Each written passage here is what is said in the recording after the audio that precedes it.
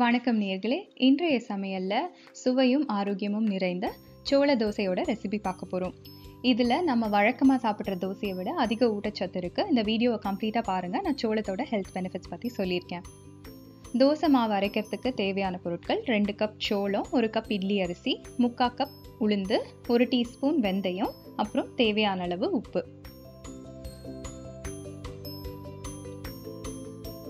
முதல்ல சோளத்தையும் இட்லி அரிசியும் நல்லா அலசி தண்ணி விட்டு 4 மணி நேரத்துக்கு ஊற வச்சுடுங்க. அதே மாதிரி உளுந்தும் வெந்தயமும் அலசி 2 மணி நேரத்துக்கு ஊற வச்சுக்கோங்க. முதல்ல ஊற வச்ச உளுந்தையும் வெந்தயமும் கிரைண்டரில் சேர்த்து கொஞ்சம் கொஞ்சமாக தண்ணி தெளித்து நல்லா பஞ்சு மாதிரி அரைச்சி எடுத்துக்கோங்க. அப்புறம் அரைச்ச உளுந்து மாவை வேற ஒரு பாத்திரத்துக்கு மாற்றிக்கோங்க. அடுத்தது ஊற வச்ச சோளமும் இட்லி அரிசியும் சேர்த்து கொஞ்சம் கொஞ்சமாக தண்ணி சேர்த்து அரைச்சிக்கோங்க.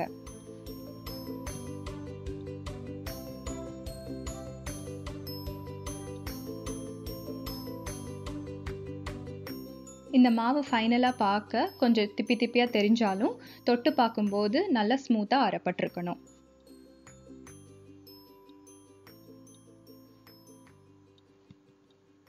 இப்போ அரைச்ச சோளம் அரிசி மாவை உளுந்து மாவோட சேர்த்து தேவையான அளவு உப்பும் சேர்த்து நல்லா மிக்ஸ் பண்ணி விடுங்க. அப்புறம் இதை ஒரு 8 மணி நேரத்துக்கு இல்லைன்னா ஓவர் நைட் புளிக்க விடுங்க.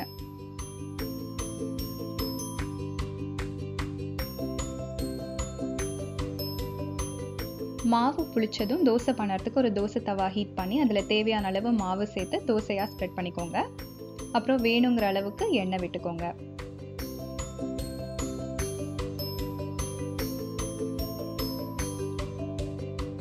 தோசையோட அடிப்பக்கம் வெந்ததும் திருப்பி போட்டு இன்னொரு பக்கத்தையும் வேக விடுங்க.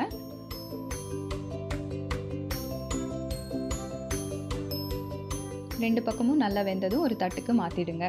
மீதி மாவுலையும் இதே மாதிரி தோசை விட்டுக்கோங்க.